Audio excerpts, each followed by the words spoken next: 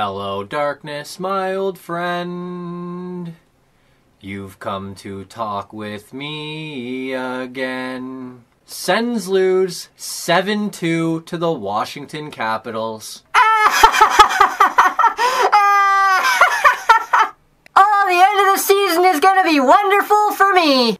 Oh yeah, buddy? What team do you cheer for? Whichever team wins the cup, I'm always happy. I hate you. So things aren't going well. Then the Sens scratch Duchesne, Stone, and Dzingel. Then things go really bad. Then all three are traded and you think, alright, well now at least we can get back to hockey. And then last night happens. I will remember you. Will you remember me? Thanks for your time in Ottawa. Thank you for the memories. And right now, that's all we've got is the memories from Stone, Duchesne, and Dzingel's time in Ottawa. I can't wait for the future.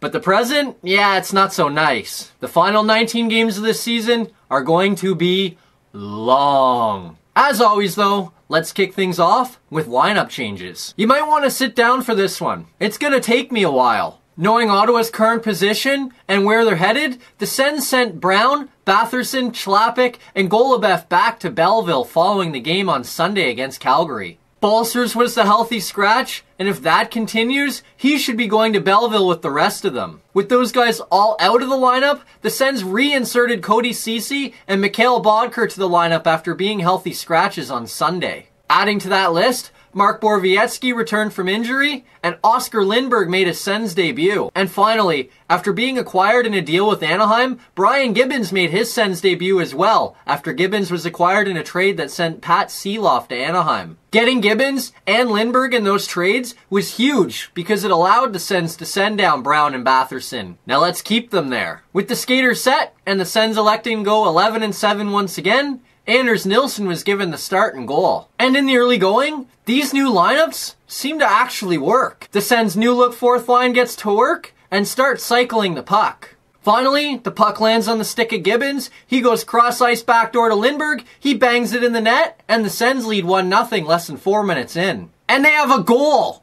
Already! They have as many goals in the first 4 minutes of this game as they had in the last 3 games combined. And then not even 4 minutes later, they do it again. Then with the Sens on the power play, Ceci feeds Duclair, he has lots of room, steps into one, rockets one by Holtby, and the Sens lead 2-0 just 7-10 into the first period. Oh, Duclair! Let's see plenty more of that! You can keep that up? You're more than welcome to be in Ottawa long term. 7 minutes into the first period and it's already 2-0? This whole not having Stone, Duchesne, and Dzingel thing might not be so bad after all. But of course, I spoke too soon. The Sens think Pajot has a breakaway, go off on a line change, he doesn't, and they get caught. Kuznetsov feeds Ovechkin, he feeds Tom Wilson who's wide open in front of the net, he taps it by Nilsson, and the Caps are down just 2-1. Yep, that's more like it. I mean, at least in this case, it wasn't bad defense. It was just a poor line change. But something that Ottawa has done way too many times this season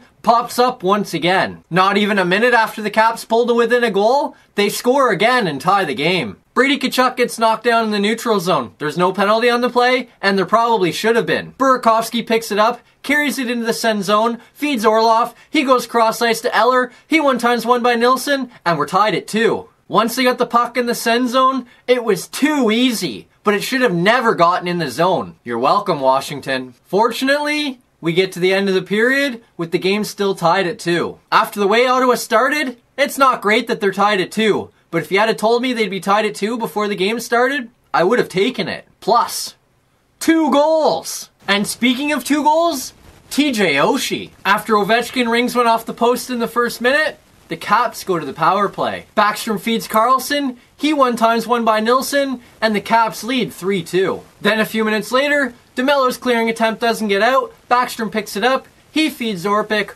Orpik fires one on goal, Nilsson stops it, Oshie picks up the rebound, bangs it in the net, and the Caps lead 4-2. And Oshie has his first of 2 on the night. Look, I know that icing the puck means you can't change, but I would much rather see you just get the puck and fire it all the way down the ice than try to go off the glass and give it to the Capitals. From now on, an icing is better than a turnover. And if they score on the ensuing face-off, well, they would have scored on the turnover anyway. At least you gave yourself a second chance. And then the Sens turn the puck over in their own zone again. Connolly picks it up at the blue line, wheels down the wing, fires the shot on goal. Nilsson stops it. Connolly picks up the rebound, puts it in, and the Caps lead 5-2.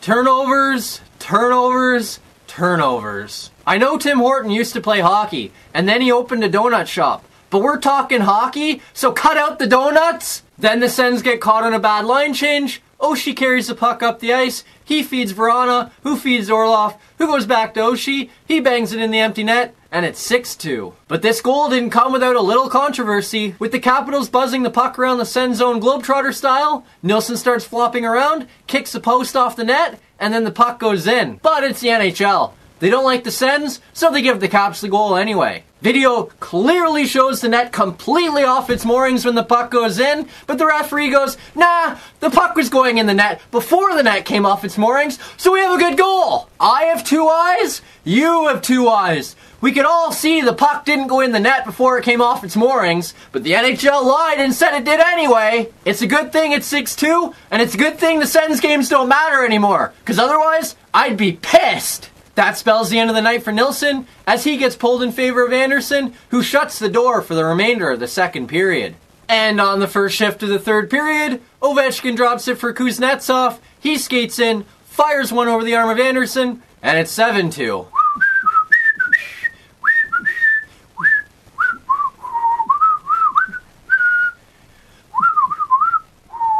You know the Globetrotters play the Washington Generals tonight?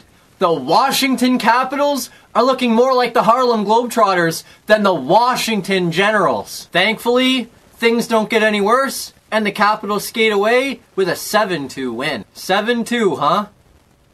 7-2. Let's just get into good news, bad news. The Sens had an excellent start to the hockey game, and that is the good news. 2 goals in the first 7 minutes. It was more goals than they had in the last 180 minutes before that. But it wasn't just the goals. They were hard on the puck, they were tenacious, and they were smart. The Sens had the first 8 shots of the period and had a 10-3 edge in shots just past the midway mark. The Capitals may not have been ready to play, but the Sens were. They came out flying, were firing on all cylinders, and were really good. And that is the good news. Now, for the bad news. The Sens gave up 7 unanswered goals, and that is the bad news. I don't care who you are or how good you are. I don't care who you're playing or how good they are. Anytime you give up 7 unanswered goals, that's just unacceptable. Yeah, you have to give the Capitals a lot of credit for burying their chances, but they should have never been given that many opportunities. The Sens gave up way too many chances because of way too many mistakes. Which I guess is good news in the same sense, because at least they didn't quit playing.